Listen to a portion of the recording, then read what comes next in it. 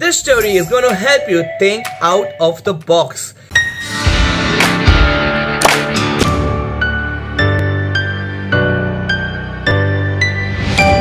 In a very small Indian town, a small business owner owed a large sum of money to be repaid to the money lender.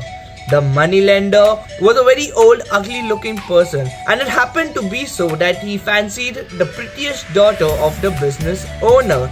And so the money lender decided to make a deal with the business owner.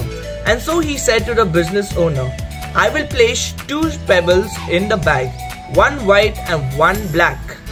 And if your daughter picks up the white pebble, then your debts will be all cleared and your daughter would not have to marry me.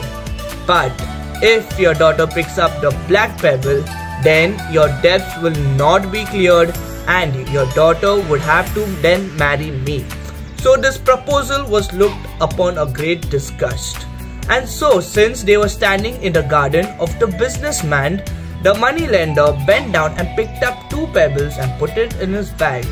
While he was doing this, the daughter noticed that he picked up 2 black pebbles and put it in the bag.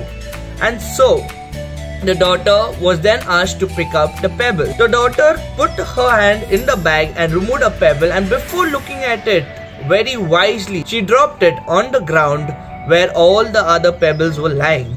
And so she said to the money lender, "Oh, I'm so sorry. Never mind.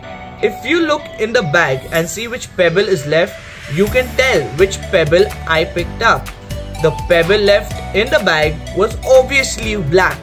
And so, seeing that the money lender could not expose himself, he had to play along and say that the daughter picked out the white pebble. And this cleared the father's debt and also saved herself from marrying the money lender.